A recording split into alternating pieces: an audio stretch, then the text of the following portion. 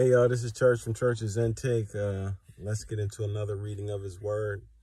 The book of Enoch. We're going to go from Enoch 1:9 through chapter 13.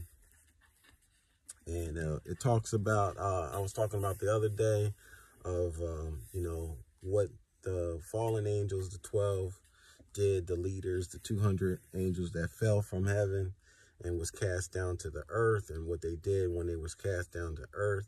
Now we're going to talk about the 4 angels, who God has sent.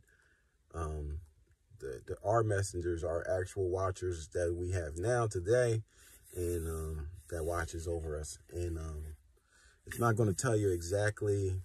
I'm not going to be able to get into it. This one, the next one, I'll be able to tell you exactly what each one's job is to do on the earth, like Michael, Uriel, Raphael, and Gabriel.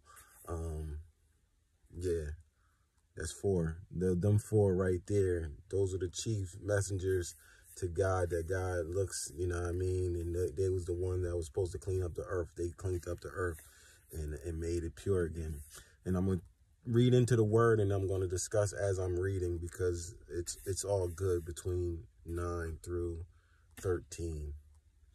Okay, and then Michael, Uriel, Raphael, and Gabriel looked down from heaven and saw much blood being shed on the earth, and all the lawlessness being worked on the earth. And they said one to another, the earth made without habitation cries the voice of their crying up to the gates of heaven. And now you, the Holy One of heaven, the souls of men make their suit, saying, Bring our cause before the high mighty. And they said to the Lord of ages, the Lord's Lord, God of God, King of kings, and God of the ages, the throne of your glory stands to all the generations of the ages, and your name is holy and glorious and blessed to all the ages. You have made all things and have powered over all things, and all things are naked and open in the sight of you, and you see all things, and nothing can hide itself from you. You see what Azazel has done, who has taught all unrighteousness on the earth and revealed the perpetual secrets which were preserved in heaven, which men are striving to learn. And Shemazah, who you have given authority to bear rule over his associates, and they have gone to the daughters of men on the earth, and they have slept with the women and have defiled themselves and revealed to them all kinds of sins. And the women have borne giants, and the whole earth has thereby been filled with blood and unrighteousness. And now, behold, the soul of those who have died are crying and making their suit to the great gates of heaven. And their limitations have ascended, and they cannot cease because of the lawlessness and deeds which were worked on the earth. And you know all things before they come to pass, and you see all things, these things, and you permitted them, and you do not say to us what we to do to them in regard to this. These were the angels. These were Michael, Uriel, Raphael, and Gabriel talking to God himself, telling him like, yo, you know all these things. Like, why did you let your sons do these things on the earth? And God, God felt some type of way when his chief angels was telling him this, like, yo, you know that this was going to happen. And he was like, yo, the people at the heaven's gates, that's how crazy this is, man. People at heaven's gates, the men on the earth that died are crying to us at the gate. They can't be let in the gate because they wasn't made to go to heaven like that. And they were like, yo, They crying like, give our petition to the Lord. Like, this is mankind. Give our petition to the Lord. Like, they doing craziness down there. That's why we all died. And the women are searching, and the men are searching for these evil deeds, like to learn more deceitful things on the earth. And then God speaks. Then the Most High uttered, the Holy and the Great One spoke and said, Uriel, the son of Laman, and said to him, go to Noah and tell him my name, in my name, hide yourself and reveal to him the end that is approaching, that the whole earth will be destroyed, and a deluge is about to come on the whole earth and will destroy all that is on it. And now instruct him that he may escape and his seed may be preserved for all the generations of the world. And again, the Lord said, all right, so he said, first off, God heard the angels, his four chief angels, and said, and then that's when he made it. Like, he was just giving orders. He was barking orders right from the door. He heard them. And then the angels came to him, and then he barked the orders to each one of the angels. Uriel was the first one, and Uriel went to Noah. That's why we had the flood. And he told Noah to hide himself. And also, obviously, Noah prepared the ark. But that was what Uriel had told him and gave him the premonitions of what to do and how to build. That's why the ark was so big. People got to understand it. That's why the ark was so grand, you know what I'm saying? Because he was preserving the whole mankind. His lineage was going to replenish the whole earth, because God was destroying all the wickedness on the earth at this time. So he had sent out Uriel to go to Noah first, let Noah know what the deal was, and to hide himself from the people because it was going down. And then Raphael, and the Lord said to Raphael, bind Azazel hand and feet and cast him into the darkness and make an opening in the desert, which is in Delul, and cast him therein, and place rough and jagged rocks over him and cover him with darkness, and let him abide there forever, and cover his face that he may not see light. And on the day of the great judgment, he will be cast into the fire. So Uriel was the main dude, like I said in the other Enoch 1. What he did, he taught them how to make swords, knives, metals. He was telling them about the stones and all of these different things, potions, stuff like that. So he was the main dude. And he was like, yo, you ain't going to see the earth nothing but darkness until judgment day. That's craziness. Angel got cast out straight from that to darkness. He ain't going to be out here. Even when they allowed to be in these streets at the end, he ain't even going to be able to be in. He going to be here for the great judgment. That's it. Right? So then we get into it. And then he tells Raphael also, and heal the earth, which the messengers have corrupted, and proclaim in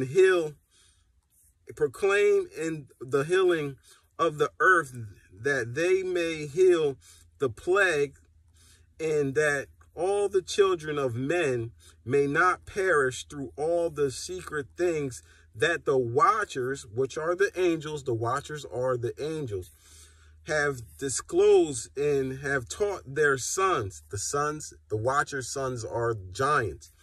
And the whole earth has been corrupted through the works that were taught by Azazel. To him ascribed all sins. So that's where all the sins come from. That's what God's saying. It all started from Azazel. Him.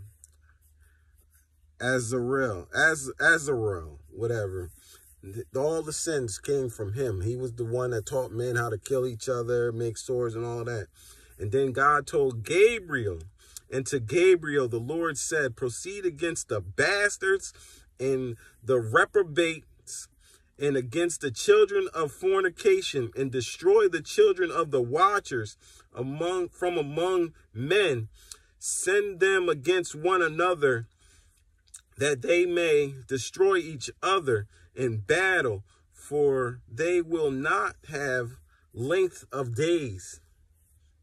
Yes, he told Gabriel to go against the bastards and the reprobates, the ones that's got these evil mindsets, and to the watchers' children, which are the giants, and send the giants against one another, that they won't even have lengths of days.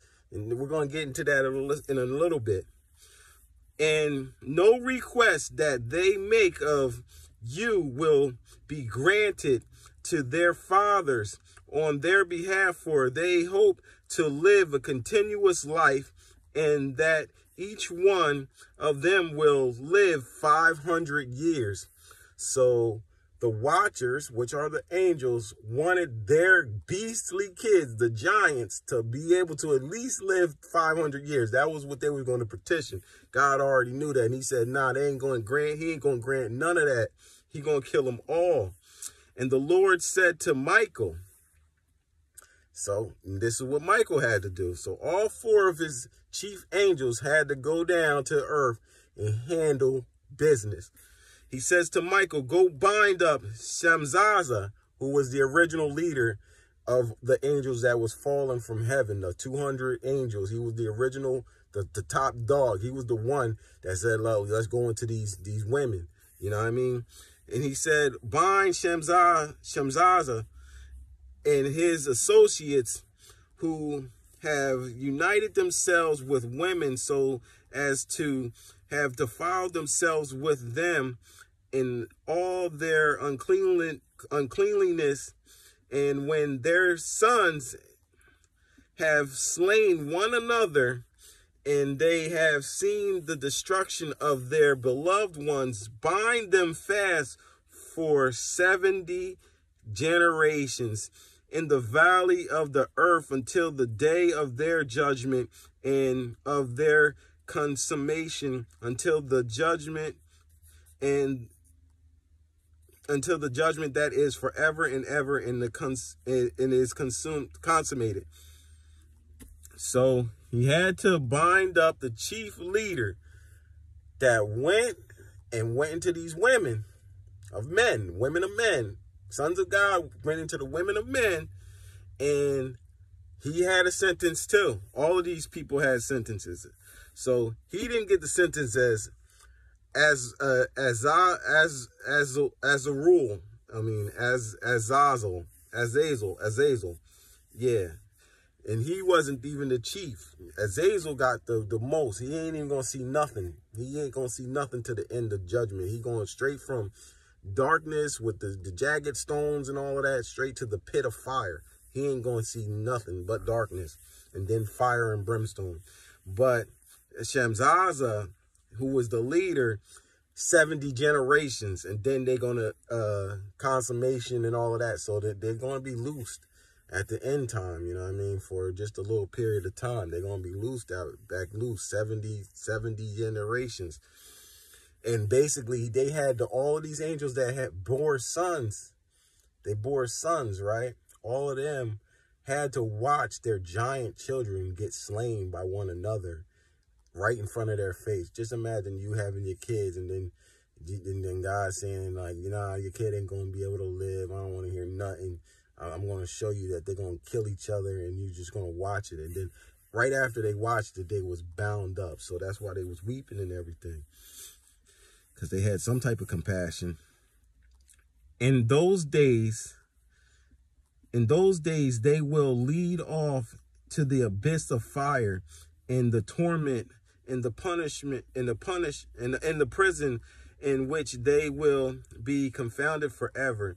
And whoever will condemn and destroyed will from then on be bound together with them, be bound with them angels for some 70 generations. Whoever be doing that wicked and evil deed, we be bound with them to the end of all generations, and destroy all the spirits. Listen to this part. Destroy all the spirits of the reprobate and the children of the watchers, because they have wronged mankind. Destroy all the spirits.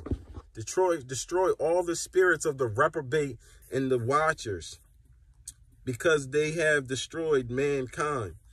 And they have wronged mankind. Destroy all the wrong from the face of the earth, and let every evil work come to an end, and let the plants of righteousness and truth appear, and it will prove a blessing. The works of the righteous and truth will be planted in trust and truth and joy forever, and truth and joy forevermore. And then all the righteous will escape and will live until they beget thousands of children, and they will complete all the days of their youth and their old age in peace.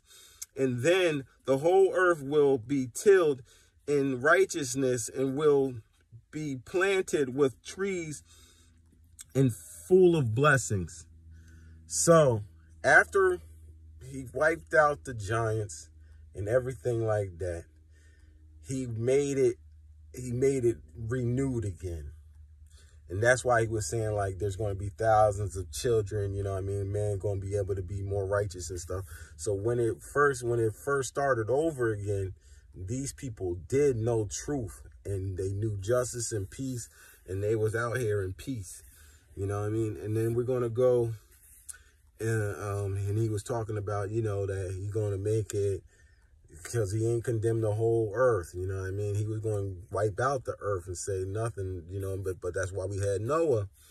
And then he says, and you will clean, he said, and you will clean the earth from all oppression, and from all unrighteousness, and from all sin, and from all godlessness, and destroy all the unclean that is worked on the earth from off the earth.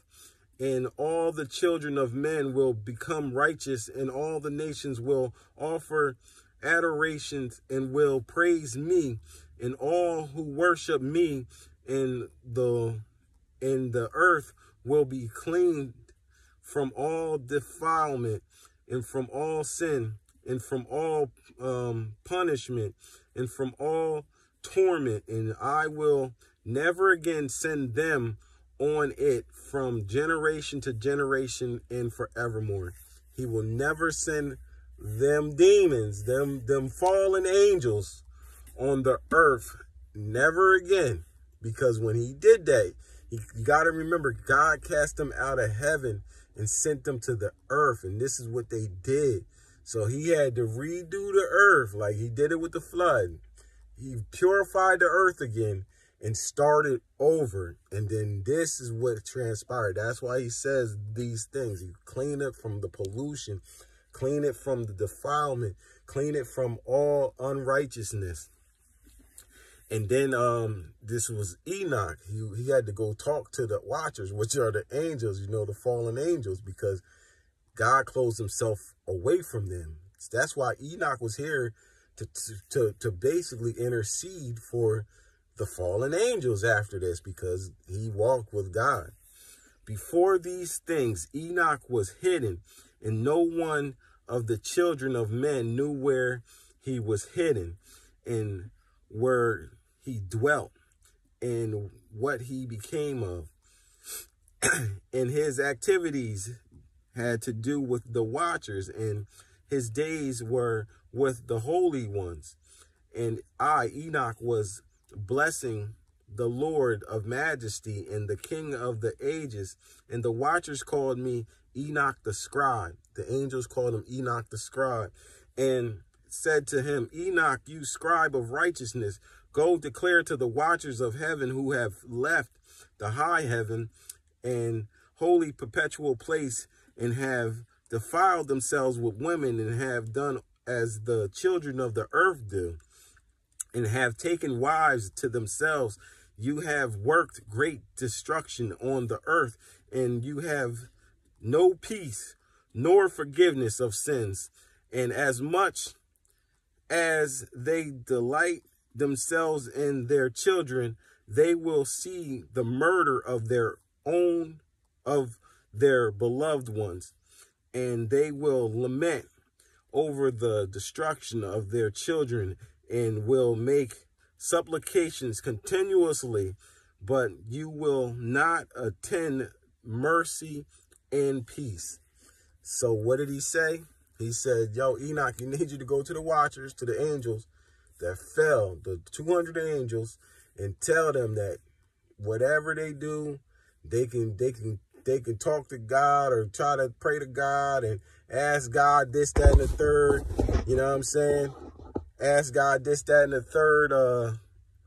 Yo, watch my child, let him live 500 years. You know, they're talking about these giants. And he's like, nah, y'all not going to see peace. Y'all going to be crying. They're going to be lamenting over their children. And they're going to be slain in front of their face. Just imagine if you got a seed. You know how that would feel, man. That would feel horrible, horrific. And then it says here, we're going to get into the last chapter. Enoch right here.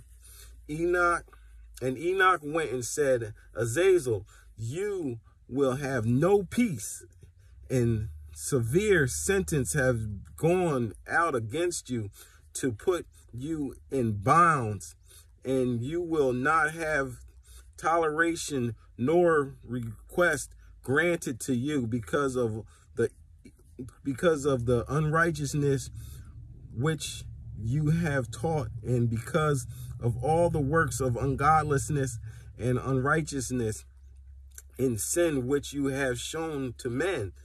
Then I spoke to them all, and they were all afraid, and feared and trembled seized them.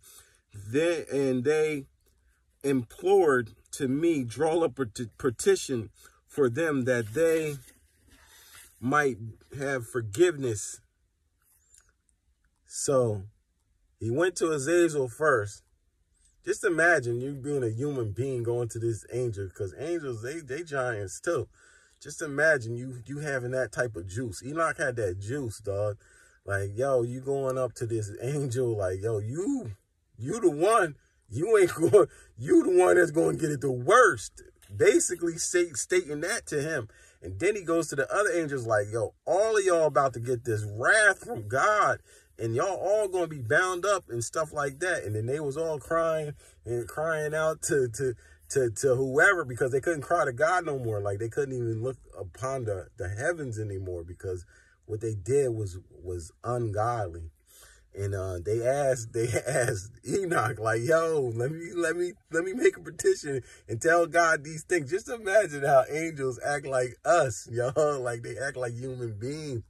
Like, yo, they wanted to petition. They wanted to be like, nah, God, you can't just do us like that. We your sons. And God's like, nah, not anymore. And fight forgiveness. And read their petition in the presence of the holy, in the presence of the Lord of heaven. For from that point forward, they could not speak with him, meaning God, the Father, nor lift their eyes to heaven for shame of their sins for which they have been condemned. Then I wrote out, this is Enoch, he wrote their petition. Then I wrote out their petition and prayed in regard to their spirits and their deeds individually, and in regard to their request that they should have forgiveness and length.